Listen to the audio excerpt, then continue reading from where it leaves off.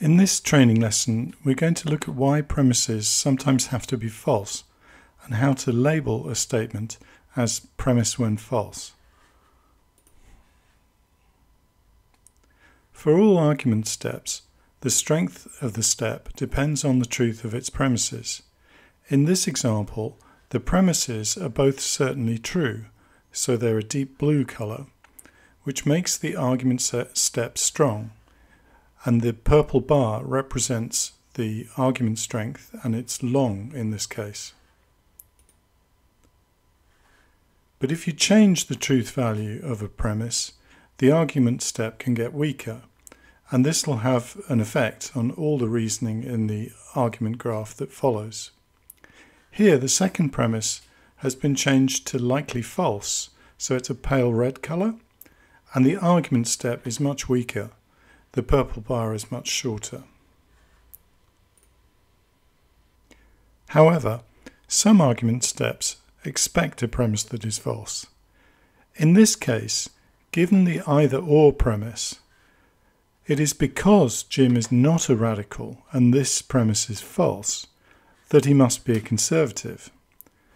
But by making this premise false, the argument has lost its strength and the purple bar has gone. So how can we fix this? The answer is by changing this premise from premise when true to premise when false. We have to do this in the edit mode of Ndoxa. So I'm now in the edit mode. You can see the edit buttons here at the top of the screen.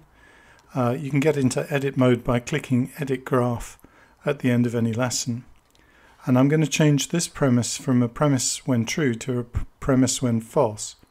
So I click on the premise, and the right hand side we see the information about this statement. The premise when false button is here. Premise when true is the default when any statement is created. So I'm going to click on here, just click on the white field, and now you see the strength of the argument step is full because this is a premise when false.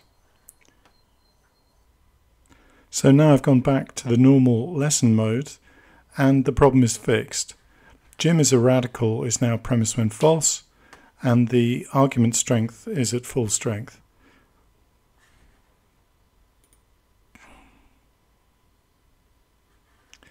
So, when you add a statement to an argument graph, it's premise when true by default, and most statements stay that way, but you can alter them when you need to, depending on the argument steps in the graph. This is the end of the lesson. Thanks for listening.